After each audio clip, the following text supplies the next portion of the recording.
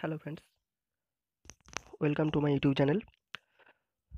The problem now I am going to discuss is a problem of competitive exam. One of my subscribers requested me to solve this. So let's have a look at the problem.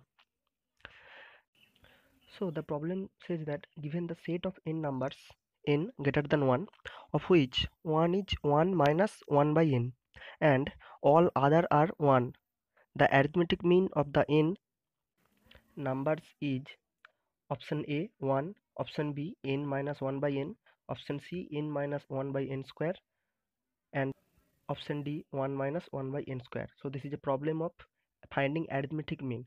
Okay, so let's have a look at the solution.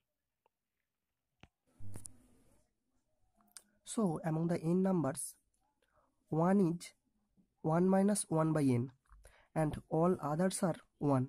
So the numbers are 1 1 dot dot dot 1.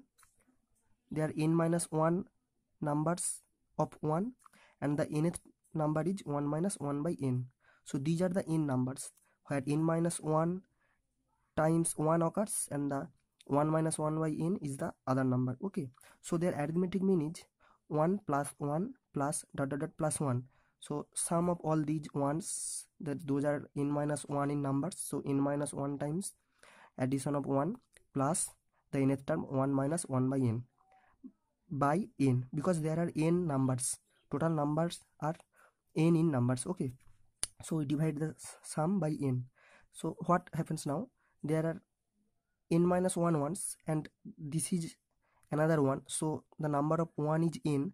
So if we add 1 n times, that will be n, and minus 1 by n comes, so n minus 1 by n divided by n, so it is 1 minus 1 by n square. So option D is correct.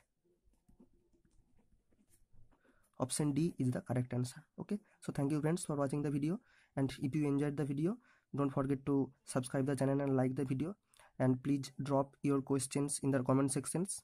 Okay, thank you.